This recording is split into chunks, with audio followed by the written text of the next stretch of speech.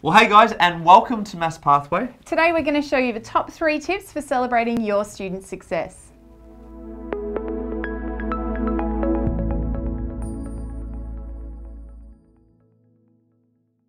So my name's Tom. And I'm Em. And in this video, we're going to look at the top 3 tips that you can use with your students to celebrate their success. Yes, and we're showing you this at the end of the year. I know this is probably fresh on your minds at the moment, but all of these tips can be used throughout the year to celebrate student success as it's happening as well.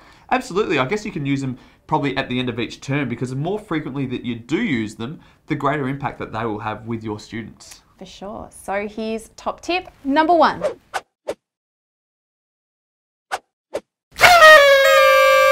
Now, tip number 1 is all about celebrating student growth. That's right. You can have a birthday party every time a student in your class hits the milestone of making a year's worth of growth. That's right. So every time a student hits a year's worth of growth, or you can wait for a whole bunch of students to get a year's worth of growth and celebrate it all together. That's it. And the best thing about this tip is there might even be some students in your class who get to celebrate more than once.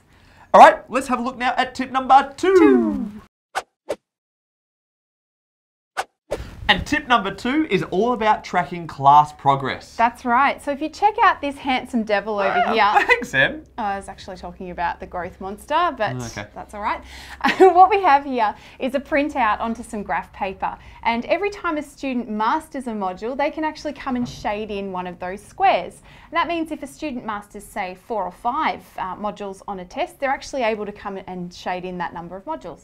Fantastic. So I guess once they've gone through and shaded the whole monster in, then you could celebrate as a class too. That's it. Now, if you don't want to use the growth monster that we've got here, if that's not your thing, you can obviously use another graphic, or you can use maybe a thermometer, like the traditional kind of thing that you might have seen, where you set some goals for your class to reach, say 150, 200, 300, whatever you like, and then as they reach that amount, then you can celebrate it as a class. That's it. So it's a great way to track the progress that the whole class is making, but you're still able to let individual students contribute as well. All right, let's check out now tip number 3.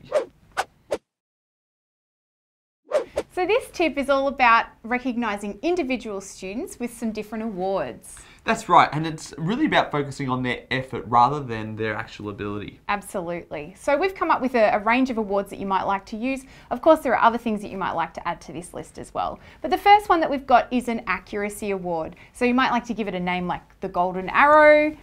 Yep.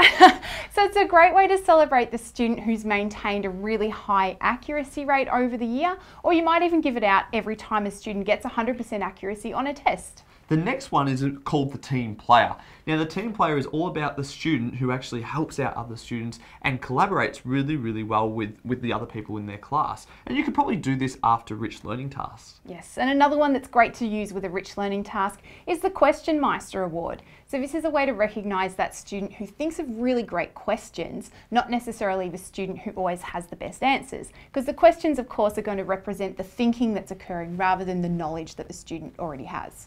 The next one is called the articulator. And the articulator is all about the student who can actually go through and explain their working out or their thinking in a nice and clear manner. Now, that might be actually through doing the working out, but also being able to articulate verbally as well. Thanks, Tom. That was very articulate of you. Thank you. And the final one that we've got for you is the Golden Boot, and this is all about kicking goals. So it's recognising the student who has actually met the goals that they've been setting for themselves throughout the year. So there you have it, guys, our top 3 tips for celebrating your student success. You know it, tip number 1 was all about having a birthday to celebrate student growth. Tip number 2 was about tracking class progress. And tip number 3 was all about the individual student success. That's right, and all of these are really focusing on the effort of students rather than just the ability, because we really want to be cultivating that growth mindset. So guys, if you've liked us, make sure you give us a big thumbs up or click on the subscribe button down below. Yeah, and feel free to comment and tell us about the other ways that you've celebrated success in your own classes. Yeah, my name's Tom. And I'm Em. And thank you very much for tuning in. Yes, have a happy holidays and we'll see you in the new year. So the tip...